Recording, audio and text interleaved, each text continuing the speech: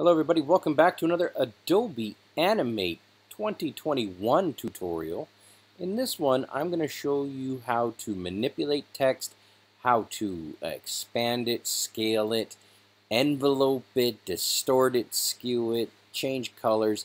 This is basically going to show you how to do all kinds of things with text, but specifically we're going to do it natively inside Adobe Animate. Now, let me show you, there are a few steps here you want to go through to make sure you get this right. So I'm just going to delete this here, which is just an example of some stuff I was messing around with. Going to delete it. The first step to get going is you want to go to your toolbar here, click on the text tool, left click on that T, and then left click on the canvas, and you're going to see here that I've got a 160 point font, and I'm just going to type my name. Now, it's in yellow because that was the last color that I used. Let's go ahead and dig in a little further. So I'm going to left click out of it. I'm going to click on the arrow. And then the next step, and this is an optional one, is I'm going to go ahead and I'm just going to go and actually increase the size. So I'm going to just go down to maybe 200 points because I want this to be big and in your face. All right, hit enter and big, bang, there it is. Now it's 200. Okay, cool. Now, what you can do next, if you want to center it, is you just go to the Align button here on your far right toolbar. Left click on that, and then we're going to align it to the stage. You'll see the check marks to align to the stage. So I'm just going to center this to the stage, and then I'm going to center it horizontally and vertically. Okay, good.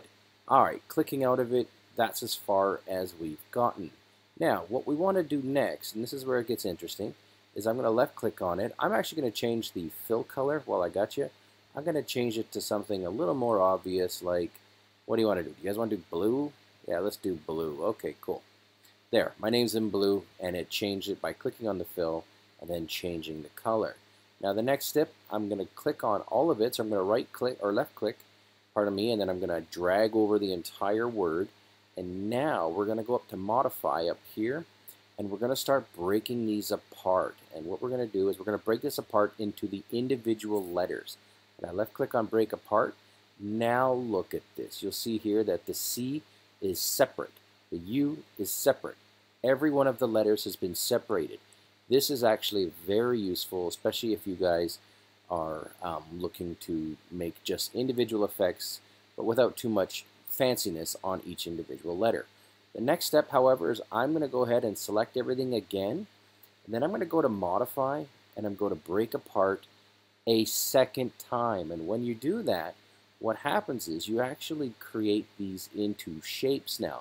So what was a word, which was my name, became individual letters, and now they've become individual shapes. When I left click on the S, for example, you will see here that this is a filled shape, and we can now go in and start doing some changes on an individual letter, or actually an individual shape. So here we go. Let's go with the C. I'm going to left click on the C, and let's say I don't like the color blue. I want this to be some sort of purple. Simply click on the fill, select a color you like. Okay, nice and pinky purple there. Presto, we've gone and made a change. Maybe I don't like the color of that S. I want that S to be green. I don't know. I mean, I'm just showing you examples here. Boom, now we've got some, we've got a little flavor in here on the wording or the coloring. Now, however, the next part, and this is the critical part for making adjustments to like the size and the shape, is I'm just going to click on the letter C here, or my shape C, and then what you want to do to go really deep is you want to left click on the free transform tool right here. Left click on that. When you do that, you will see at some place, you'll see here the distort options. For me, it's located right here, but my toolbar's got a few more things in it than the basic toolbar, so it might be a little higher up for you. You'll see distort, and when I left click on distort, I get a few options. I get scaling, I get rotating, I get free transforming, I get enveloping. So let's go ahead and just start with the generic distort. When you do that, you'll see here that I can click on it, and now watch. I'll click on this left corner, and I'm going to pull it up to the left. See how I distorted the C? Boom. Awesome.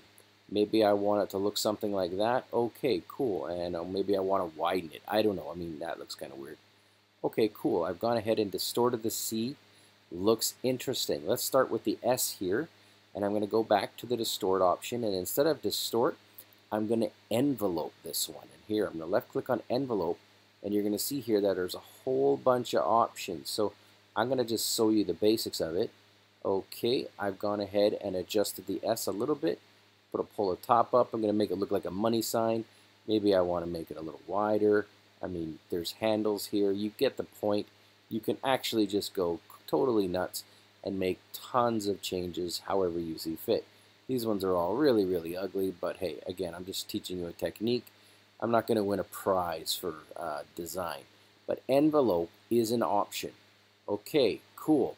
The next one, let's work on the U here, and instead of envelope, I just want to rotate and skew it. So what I'm going to do is I've gone ahead, clicked on distort, rotate and skew, and now when I'm over top of the edge here, you're going to see that I get this sort of arrow in a circle. This allows me to rotate. So I'm going to rotate that U as an example. Again, this is just an example, and then I'm going to skew it like so. So there we go. I'm going to take the T, I'm going to rotate the T backwards. Let's see. Yeah, okay, a little backwards, and then you'll see here when I got the half arrows up and down, I'm going to go ahead and skew it. And what I'm basically doing is I'm taking a generic, just my name in a standard font, and making major adjustments, very similar to what you can do in Adobe Illustrator, but we're doing this natively inside Adobe Animate. Guys, that's all I got for this tutorial. I have a ton more stuff coming up. Stay tuned. I will be back soon.